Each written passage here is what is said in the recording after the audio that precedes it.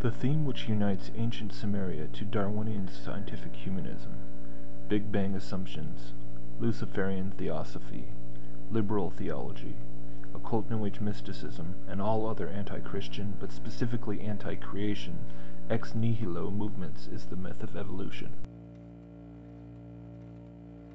The myth of evolution stretches back to antiquity, where it closely connects to the idea that man is a being who, though presently limited in time and space, is nevertheless capable of achieving a great leap of being and evolving into a much more powerful godlike being in the future. Thus in the Epic of Gilgamesh, an epic poem from Babylonia, Gilgamesh describes himself as 2 parts god and 1 part man, as the result of the evolution of his being. Long before Darwin, Greek nature philosophers were teaching primitive evolutionary concepts: natural selection, transmigration, reincarnation in vast ages together with many other modern assumptions. The fragments of Anaximander show that he taught that humans originally resembled another type of animal, namely fish, while Democritus taught that primitive people began to speak with confused and unintelligible sounds, but gradually they articulated words. The Greek atomist Epicurus, the father of contemporary materialism, and many of its modern assumptions, taught that there was no need of a god or gods, for the universe came about by a chance movement of atoms. Darwinism affirms that the claim made by Epicurus that living beings created themselves, making Darwinism a modern Gnostic myth, says Dr. Wolfgang Smith, physicist and mathematics professor at Oregon State University.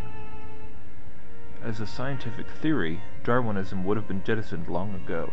The point, however, is that the doctrine of evolution has swept the world, not on the strength of its scientific merits, but precisely in its capacity as a Gnostic myth. It affirms, in effect, that living things created themselves, which is in essence a metaphysical claim. Thus, evolutionism is a metaphysical doctrine decked out in scientific garb. It is a scientistic myth, and the myth is Gnostic because it implicitly denies the transcendent origin of being. For indeed, only after the living creature has been speculatively reduced to an aggregate of particles does Darwinist transformism become conceivable. Darwinism, therefore, continues the ancient Gnostic practice of deprecating God the Father Almighty, creator of heaven and earth. It perpetuates the venerable Gnostic tradition of Jehovah bashing. With respect to long ages, Plato and many other Greek philosophers taught that the present universe came about millions of years ago. Writing in the 4th century A.D., Lactantius said, "Plato and many others of the philosophers, since they were ignorant of the origin of all things, and of that primal period at which the world was made, said that many thousands of ages had passed since this beautiful arrangement of the world was completed." After the Greeks, the Roman naturalist Pliny the Elder said we are subject to chance. That chance herself takes the place of God. She proves that God is uncertain. Greek and Roman philosophers received these ideas from ancient Sumerians, Egyptians, and Hindus, whose nature philosophies extended back centuries before Greek and Roman civilization. For example, one Hindu belief was that the Brahman, the void or universe, spontaneously generated itself as something like a seed or singularity about 4.3 billion years ago, and then evolved under its own power by which it expanded and formed all that exists. These Hindus believed in an eternal universe that had cycles of rebirth, destruction, and dormancy, known as kalpas, rather than oscillating Big Bang theories.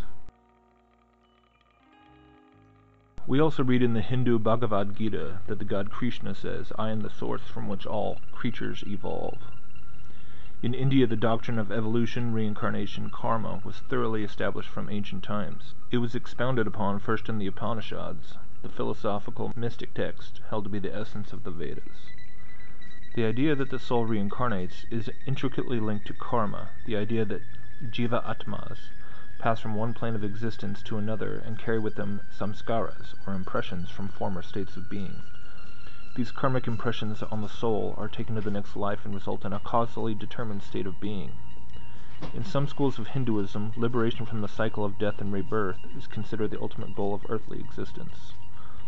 Other traditions assert that the liberation from samsara is merely the beginning of a real spiritual life, and beyond nirvana, activities continue, but are no longer of a worldly nature. Both sides agree on the phenomenon of evolution and reincarnation.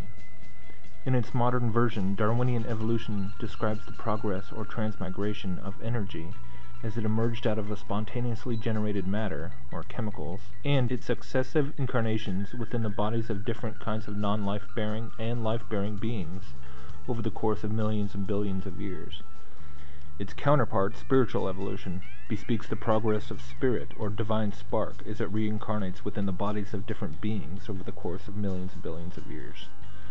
In the words of emergent church leader Rob Bell, evolution is energy. Quote, a spark, an electricity that everything is plugged into. The Greeks called it Zoe, the mystics called it spirit, and Obi-Wan called it the Force. This energy, spark, and electricity that pulses through all of creation sustains it, fuels it, keeps it growing, evolving, and reproducing. For mystery religion, initiates and adepts, evolution spiritually transforms man into Superman. The evolution of man into Superman was always the purpose of the ancient mysteries, and the real purpose of modern Masonry is not the social and charitable purposes to which so much attention is paid, but the expediting of the spiritual evolution of those who aspire to perfect their own nature and transform it into a more godlike quality. And this is a definite science, a royal art, which it is possible for each of us to put into practice. W. L. Wilmhurst from the Meeting of Masonry. Evolution is an animated energy, serpent power, or force, which may or may not be divine depending on whether it is of the secular Darwinian school of thought or its spiritually pantheist counterpart. In either case, this energy usually emanates from an impersonal substance from which antiquity has been known variously as the void, chaos, ground of being, and Brahman.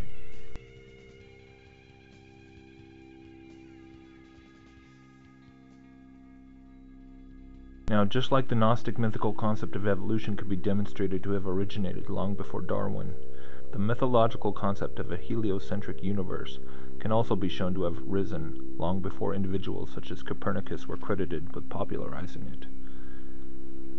The Gnostic origins of a non-stationary Earth take us back to the figures of Philolaus and Pythagoras.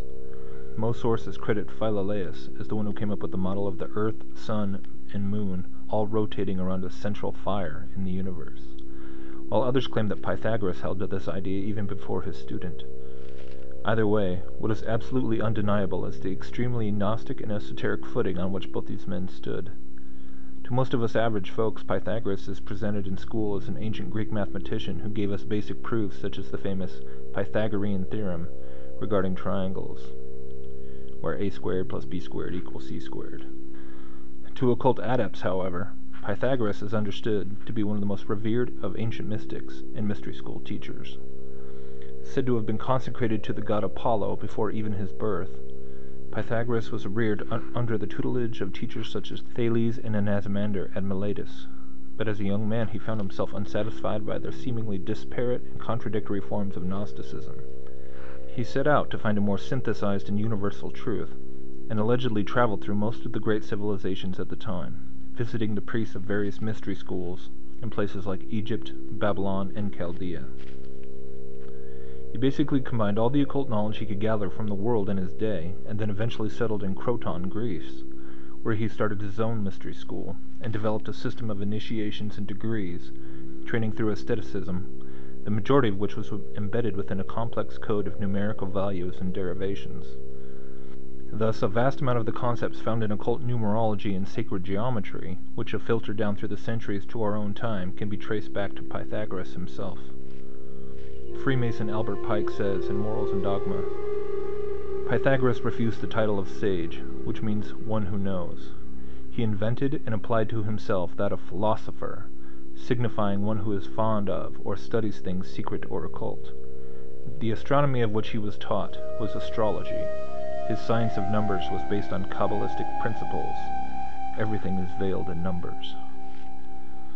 And truly, the further one might look into the beliefs and pursuits of individuals such as Pythagoras and Philolaus, the more it becomes plain that these were not simply individuals preoccupied with a rational and scientific analysis of the natural world, as our secular education system so often portrays them. Indeed, Pythagoras is revered by Plato and all the famous Greek philosophers that came after him, and in that light we can understand just how pervasively Gnostic all of Greek philosophy truly is, how it was seeded and guided not by the imaginations and musings of speculative men, but by the doctrines of demons as they were passed down through mystery tradition in ancient secret societies. Is it any wonder that occult brotherhoods such as the Freemasons have such a high regard for Pythagoras? Is it at all surprising to discover that his mathematical codes and numerological interpretations of the universe, such as the Tetractys, are interwoven throughout Kabbalistic and Masonic symbolism? And so from afar, when we step back and consider that neither Darwinian evolution nor Copernican cosmology are based on authentic scientific observation and experimentation, but rather on presupposed philosophical assumptions, it should also come as no real surprise that the ideological roots of both assumptions are practically the same. This only makes sense, really, because there is a rather obvious interdependence between the two. Darwinian evolution can't really be conceived of outside of a massive, ever-expanding, self-creating universe.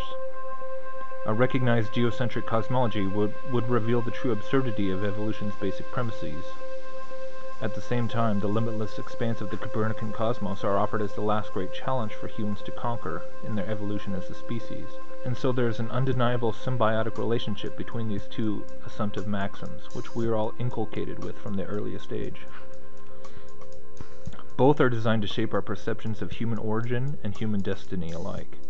What is so interesting about looking at the example of Pythagoras, and the whole of Greek philosophy really, is that it can almost be said to be the first example of esoteric occult knowledge being taken and formulated in such a way so that the uninitiated were still being given a version of the teaching on a level which was merely mechanical and non-spiritual. Greek Gnosticism is really where the ideological division between matter and spirit started, the false division between physical and ethereal, mechanical and mythical, scientific and religious. It's actually a basic tenet of Gnosticism, which pits the material world against the spiritual, rejecting the biblical concept of hell and Hades and replacing it with the physical reality itself.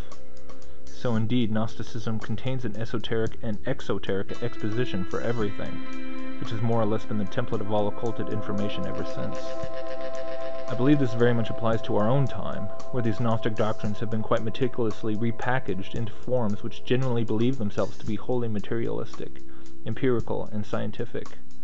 So many adherents of evolution today are staunchly materialistic in their worldview, completely oblivious to the fact that their beliefs stem from intensely religious and mythological beginnings.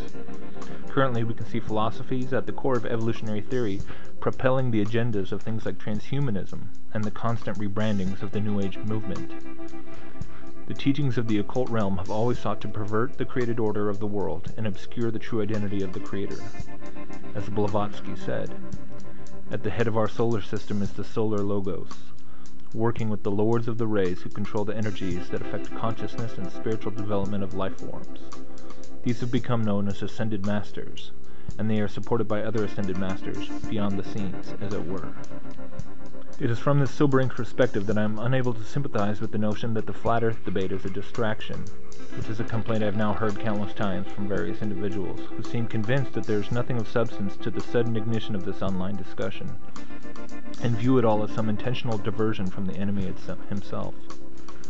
I concede that indeed it could be a distraction, in the sense that anything could be turned into a distraction, if it becomes the sole focus, eclipsing the gospel of salvation itself. However, I would say that it could only be reduced to the inevitability of a distraction if such investigations were indeed shown to be utterly and entirely unsubstantiated. If the flat earth claims are instead shown to have real merit, however, then it would make about as much sense to dismiss it from the Christian standpoint as it would to casually ignore the debate surrounding the theory of evolution. If evolution is not a scientific fact, but only a horrific satanic lie, being propagated since ancient times, and now in every official institution of our modern world, then the subject itself is not a distraction, because it is a lie from the pit of hell, intended to lead men and women away from the Creator, and it has to be addressed head-on. The question of the earth and the cosmology of the universe as a whole is no different, because it cannot hardly be separated from the other question. It is all quite plainly surrounding the question of origins and destiny.